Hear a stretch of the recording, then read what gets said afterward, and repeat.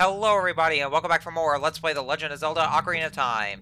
In the last episode, we entered the Dodongo's Cavern, and while we were in there, we got some bombs.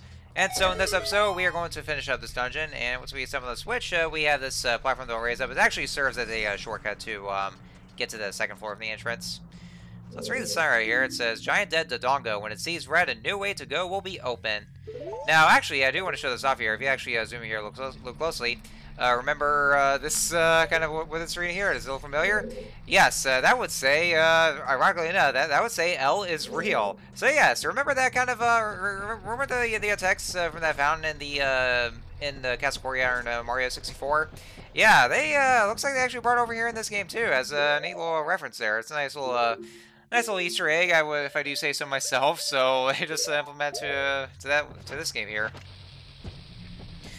So we're just about pretty much at the tail end of this dungeon. I'm just gonna go ahead and blow up this wall that's right here. Open this chest, and we have a blue rupee. Yeah, it's just for rupees here, but I do just at least want to clean out this dungeon.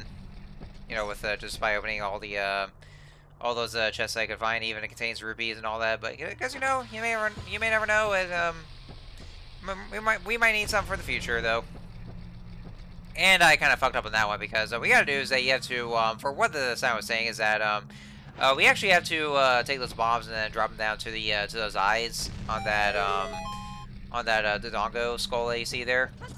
And you want to make sure to do it on both eyes, and it can be a little bit tricky at first because you want to do it with the right position, just by doing it at the very edge of the bridge, and then just dropping those bombs down. And then that way there you'll get the door that opens. So that's why I kind of fucked up because I didn't know which position that I should that actually just drop the bombs down. And so with that, then we can go ahead and get right in there. And actually, before you do so, I just now remember that now that we have the bombs and we can actually use those anywhere we like. I'm actually gonna go ahead and blow that one wall that I couldn't do so before because like I was trying to do that with those baby Dodongos, but I failed to do so, and I want to get to that wall because there's that gold spatula that was behind there. So I'll go ahead and get that out of the way real quick. And so just by blowing that up right here, we'll just go ahead and enter through this door that's right here. And then there we go. There's that there's that gold spatula. There's also a lot of keys that you can see over there. So we're just going ahead and blow them up as well. Yeah, you can just you know, blow them up with the bomb if you ever wanted to. And then there we have it. Once again, I feel like that my commentary might be a little slow at the moment because I just got back from work, and it was like one of the busiest days that we had to go through, and also because it was raining today. Because we've once again just entered a hurricane season because hurricane season actually started out on June 1st. And so, because of that, to those of us, you know, myself included, that are living in Florida, there's going to be quite a lot of rain that goes on and off because apparently the weather can't even seem to make up its mind. So, yeah, it was raining real hard today, and so I've been having to go through a lot of traffic as well because, you know, because Central Florida especially is very notorious with a lot of traffic to go through, and, you know, with a lot of people from up north moving down here. And so, because of that, then it gets so much more of a pain in the ass to drive around in Central Florida because there'll be so much of the fucking traffic, and it really does tend to just you know just whittle away at my sanity. It gets like too much there. So because of that, I'm a little bit exhausted at this point, but you know I do want to at least get this episode out of the way because like. Because at this point, I've already noticed that, you know, my uploading schedule seems to be pretty slow because like, there have been those times I never able to because, like, I wasn't even alone at the house, and usually, I always prefer whenever, like, during the times when I'm by myself at the house, and nobody else is around, so where I can actually get this commentary, but I didn't get those videos uploaded because I wasn't alone at the house, and so I had to go to work before then, and so I wasn't able to, get the videos uploaded. So at the time I was only able to upload on like Sundays and Wednesdays, but then none of the other days, and so I didn't want that to continue, so I really want to get this video out of the way and just get this one uploaded for you guys. Alright, so this should be just about the last room to get to, and that door that we went to upon entering the Dodongo set, that was the boss room. And so there actually does involve a puzzle to get to said boss room. And so there's a little switch in the center where you need to find some kind of a block to pull and then to push. Well, yeah, push and pull, or move the block basically over to the switch to press on. And so that way there we can get into to the boss room. You'll probably notice that, like, at the moment, you know, in the previous Zelda games, there were always these small keys in these dungeons and also the boss key. But yeah, in this game, there are no small keys, and then there's no boss keys either. And so you probably might wonder, wow, that's kind of a first, because we're actually just going to the dungeon pretty easily without any of those keys. Well, spoiler warning, folks. Later on, there actually will be dungeons that's going to have the keys and also the boss key, but that's only going to be in the second half of the game. But, you know, only for the first half of the game, then there's going to be none of that. So it's kind of like, it's kind of more like a straightforward dungeons is what it is. And, of course, the later dungeons probably be a little bit more complicated, and especially one certain dungeon that we'll be getting into later. But actually, as a matter of fact, considering the amount of times I played this game, I played this game so many times to the point that I practically know this game like the back of my hand, and it's even to the point that I could even play this game blindfolded. That you know, I always know where I'm going, and you know, and this also applies, you know, for the amount of times I play this game. This also applies to the 3DS version, like, you know, playing this version and also the 3DS version. So, like, I've had so much experience with this game because, like, you know, considering that I've had a lot of nostalgic memories with this game, and, you know, and I played it so many times, and even then, I still love this game to death. I know a lot of you people will, I know a lot of people will say that this game is overrated. Why you still love this game? Well, you know, I never believe in the word overrated, honestly. So I really don't give a shit. I love this game to death, and so I'm still gonna play it. So anyway, here we are in the boss room. We got some bombs here that we will pick up if you ever do need so, because we will be using it a lot. And it's dropped down this hole, and that's some big feet that we have here. What is going on? What's stalking me? Who's there? What's going on there? Oh, hello there. It's a big dude. Big dinosaur. Infernal dinosaur. King Dodongo. Alright, so yes, here we have King Dodongo. This is a huge Dodongo that eats anything. Give it a shock and finish it off with your sword. So, what Navi means by shock is that it's not really like electrocuting or anything. It basically just feed a bombs like the other Dodongos. So, so what you gotta do is that so King Dodongo will actually just try to breathe fire at you. And once he opens his mouth, that'll be your chance to throw bombs at it. Or, of course, there's the bomb flowers in the corner if you ever want to use those. But if you have bombs with you, then you just throw them into his mouth. And so that's what it'll be said. That's actually what she means by shock. So it really, that's actually, like, it contradicts itself, really. And so once he's done, then just give him some sword swipes. You can actually just use the jump attack for extra damage, of course, because, you know, it's definitely a higher kind of attack. And then, you know, lather, rinse, repeat, and, you know, that's about it. It's you know, just like with Goma, it's a very easy boss. You can actually just cheese him pretty easily if you just use the Deku Sticks because of more attack power. And so there we have it. I think I just heard a noise. I don't know what it was. Let me go check it out real quick. Sorry, folks.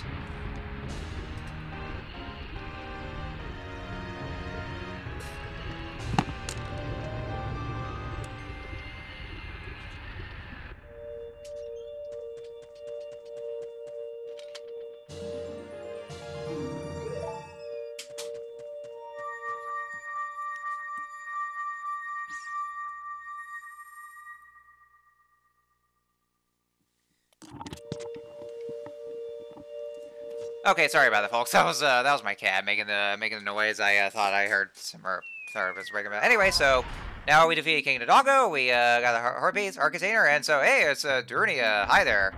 It's me, Darunia. Well done. Thanks to you, we can once again eat the delicious rocks from the Dodongo's Cavern until our stomachs burst. Yeah, good having it. That's quite a lot.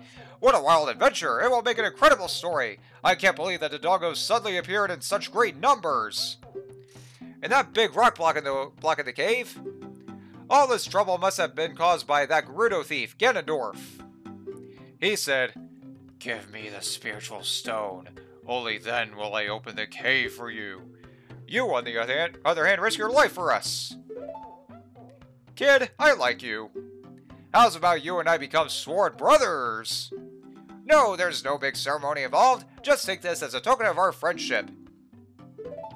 Alright, and so with that, with the Dodongo's Cavern that's been cleared, and so he's glowing for some reason. He has the power to just make light balls appear. That's fascinating. But we know what he's about to give us, and so that, ladies and gentlemen, would be this one. And so at last, we now have the next spiritual stone, the spiritual stone of fire, the Goron's Ruby. Huzzah! Yes! And so with that means we have 2 spiritual stones down. You obtain the Goron's Ruby. This is a spiritual stone of fire passed down by the Gorons. You don't know what he means by sworn brothers, but you've collected 2 spiritual stones. You have 1 more to find. Brother, you'll keep brushing up on your skills as you travel, won't you? You should go see the Great Fairy on top of Death Mountain. She will power you up. Hey, everybody, let's see off our brother! Also, I gotta say, I actually really do love this scene here. It actually made me laugh when I was a kid. You did great! How about a big Goron hug, brother? I love that. Run away, Link. We don't want any Goron hugs. No, I don't want to be choked to death by those Gorons. No! But anyways, so yeah, with Dodongo's Cavern now down for the count. And so now that we have the bombs, we can actually just go ahead and just, you know, blow some more stuff up and get some neat little goodies that are there. And of course, we have to kill these guys first because, well, they just want to be in the way first. And so, yeah, you see these walls there, right there. You see that it's kind of looks like something that'll be a bomb ball. There's actually a gold skull tool that's supposed to be right inside there for what we can hear. And so there he is, right there. So we can just use the bomb to blow this rock up. And so now we have another gold skull tool that's right there. Yeah, there we go. But yeah, I actually do want to say there that you know, I know there's been a lot of people like nowadays saying that Ocarina of Time is so overrated, but you know, like I said, I really don't believe in the word overrated because it usually means you know, just basically like just stepping away one's enjoyment of something. And I never really like using that word, and so I never really believed in it. And of course, you know, I know it's definitely the one big game that everybody talks about. It's it's probably one of the biggest games to ever come out. It's very critically acclaimed, but you know, I can always see that because, you know, there's definitely a good reason why it's very critically acclaimed. And, you know, I'm also one of those people as well. And, you know, I know if you guys remember back in my Let's Play of Link to the Past where I actually did prefer Ocarina of Time over that game.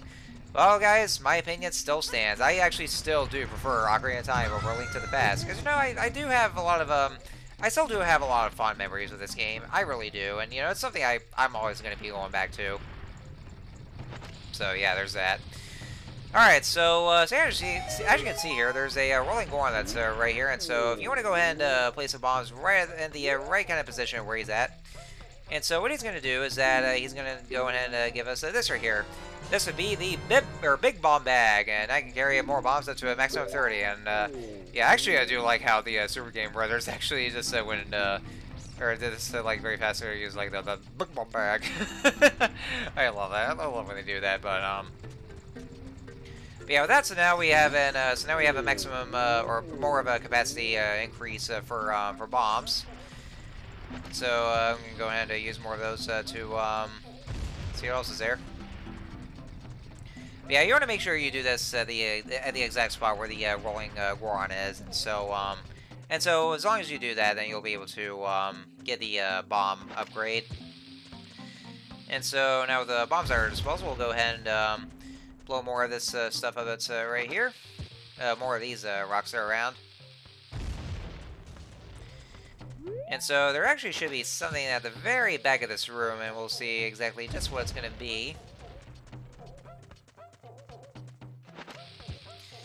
And yeah, I think at this point, for the rest of the video, I'm actually just going to be showing off some more things with the bombs, and like basically some gold spatulas, and also one other thing around in Goron City that I do want to show off it first, but we won't be able to do that for, well, for right now, actually.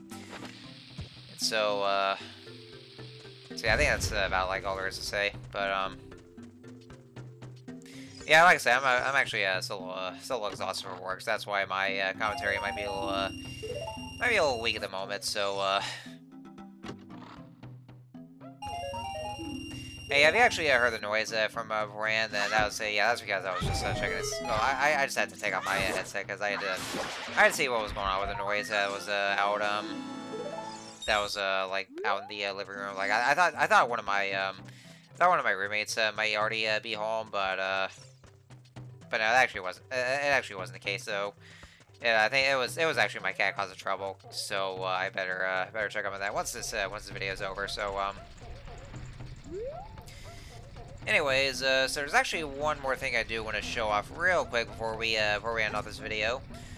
So there's bomba walls that are right there. So let's go and blow those up here. There's also the bonfires if we want to use those as well.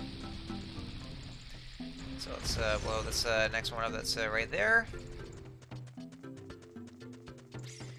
And then there should be a couple more, and then we'll just see exactly what's behind there. And yeah, of course, there's just the last one. They just want to put up more bomb walls. That's there. And so, oh, hey there, it's a big dude right here. I'm working on something really cool right now, but I think it's going to take a while. If you can wait 5 or 6 years, it should be ready, okay? Alright, so yeah, gotta keep this in mind, folks. You gotta wait 5 or 6 years for this thing to be ready. Yeah, it's gonna be a long time, so, yeah, and I guess, probably, I don't know, maybe Risho's kind of adult years? I don't know, who knows? We'll see about that, so, oh, actually, as a matter of fact, there's just one last thing I do want to show off, of course, before we end it off. Yeah, just one last thing, folks, I promise. It's actually something I could have shown off before, but I haven't really done so. This is the Goron shop. If you want to go and buy some things around Goron City, we got a Goron tunic, which you can't really use at the moment in this current state. So, yeah, that's gonna have to wait probably about 5 or 6 years, I would say. Anyway, and so that should be it for this video. So, next time on Let's Play Ocarina of Time, we're going to go to the top of Death Mountain, and so that way there we can see this new power this Great Fairy will give us, and I guess, and then to show off, or actually to do some other post dungeon cleanup and then all that stuff. So until next time, see you guys later.